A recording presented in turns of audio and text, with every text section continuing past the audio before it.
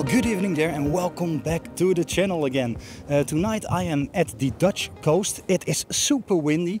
I expect a mixed bag tonight, clouds and some gaps between the clouds. You can see some stars right now and you can also see that my camera is already running. I'm shooting Cygnus at the moment, so let me run you through it. So as I've said, my camera was already running. I am photographing the Cygnus region of the Milky Way right now. Of course with my H-alpha modified camera, because there is some beautiful H-alpha detail in the Cygnus region. Of course we have the North American nebula, but also the Sadr region below it. I've had to be pretty quick. I'm shooting at 50mm by the way, hoping to get some nice nebulae detail. But I had to be pretty quick because Cygnus was already very low at the horizon when I arrived. And yeah, I saw a quick gap in the cloud, so I thought let's set it up. And I'm making now 50 shots and maybe I'll only use a single shot, maybe I'll stack a bit and we'll see what it will be. Super nice that the stars are out at least. Corné and Sean should also be arriving soon. Let's see what they have in mind. For now the evening is starting pretty good.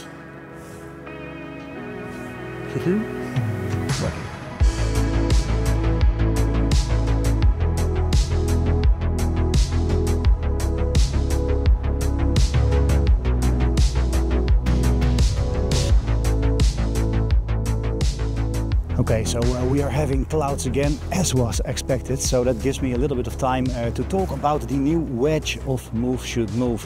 I've had the Move Shoot Move Nomad Star Tracker for quite some time now. I'm super happy with it. There's a link in the description, by the way. If you are considering buying it, you can use the affiliate link and that gives me a small percentage of your sale at no additional cost to you. But that was not what I was going to tell you. I was going to tell you about the new wedge. I've had the older wedge, which was also pretty good, but it had a little bit of sag. So that means if you put it really tight, your camera or your wedge still could move just a little bit. It was not the end of the world, not at all. But I saw a Richard Tetty video and he said Move Shoot Move had upgraded the wedge. So I asked, hey, can I also try the new wedge? There it is, and I can tell you it works fantastic. It's also a little bit smaller, so that's also good, but no sagging anymore. So if you're looking for a good small wedge, this one is pretty good. Okay, let's think about what I'm going to shoot. I think Orion maybe. It's still a bit above the light pollution, but I have a pretty interesting composition in mind. So let's get on.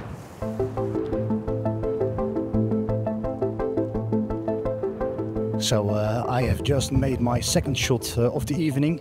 I've decided not to track. There was also some clouds, which I hope to use for some star glow effect. I'm shooting Orion. Let me check the back of the camera. There is the stairs behind me and Orion is just above. I've also put myself there up the stairs to make a little sort of selfie thing and to give it a bit of scale maybe. I shot it at 20mm, 10 to 15 seconds, f2.8, ISO 3200, 6400, some variations. I'll check at home what works best. I think this composition could be a bit stronger, maybe even to shoot it on 50. Maybe I'll do a track shot later, but you know what? There's a lot of light pollution still in that way. We're looking to the south. We're looking in a very city-rich area. But the advantage is we're photographing up a hill, so the hill blocks a lot of that light pollution also. So yeah, just a little fun tonight. No, nothing too hard. Single shots. Let's see how that turns out. Suddenly the sky seemed to clear for a bit. I decided to set up my Move Shoot Move Nomad next to Sean and made an attempt to track the sky. So I'm noticing a new camera kind of thing at Sean. Well, it's the same camera, but what have you done? I modified the camera, so a little bit more H-alpha data. I didn't know you were shooting a Z6 too. I thought you were shooting a D750. Oh, yeah, that was a long time ago. Oh, yeah. We don't shoot enough. No, we don't shoot enough. But you've got it modified. Yeah, I let it modified in December. Just the first time I'm testing it. It's really great. Nice. Yes. As always seems to be the case, in a matter of minutes we were clouded over again. I decided to look for another composition. So about 20 minutes ago I've set up my star tracker again, a couple of minutes walk down the path next to Sean.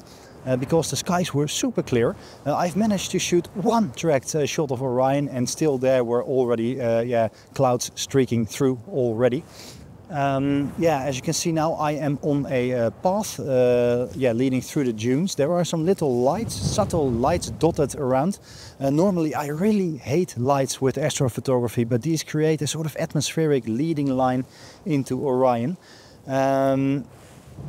Talking about Orion, I can see Orion again, so that means I should probably run back that 5 minutes and start my star tracker again. Maybe I can pull off some decent shots of Orion after all. What a night, man, but you know what, it's all about fun. This time around the gaps were a bit more manageable. I fired up the tracker again and started to enjoy the beauty of the night sky.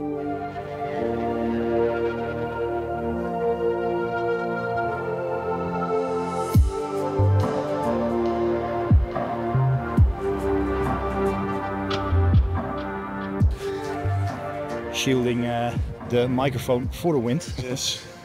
Before the clouds come back, we were thinking how the sky quality was here, because right there we're looking into light pollution, but right above us it's actually pretty good. Yeah. And behind us maybe you can see Andromeda and Cassiopeia, and we're looking overseas there. So I think it might be pretty good here. What do you estimate, Sean? You just learned me the scale which they use. I think 21.4 maybe. Yeah, 21.4 maybe. Might be accurate. I'll point it a little bit back because the clouds are almost overhead. Yeah. Let's just check it out. Oh.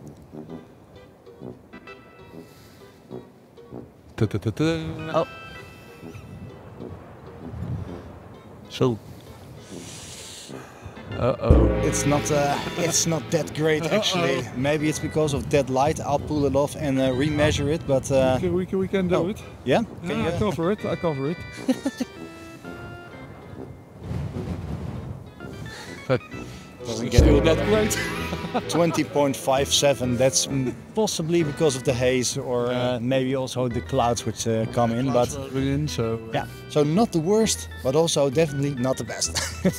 We'll see how we manage. Yeah. So Corné has also been here the whole evening. He's been standing on his own while I was talking to Sean and doing my video and making my own shots. How was your evening, Corné? It was pretty relaxed because you were not around. No, I had a great time. For the first time in ages that we were outside again. I got to try my new camera. I got a Canon R6 Mark II, which is great to test. And yeah, just enjoyed it. Really clean. Yeah, definitely. I can now put my ISO to level Jeroen without any noise. And you can still say. Yeah. No, and it's great to be under the stars again. It is, man. Yeah.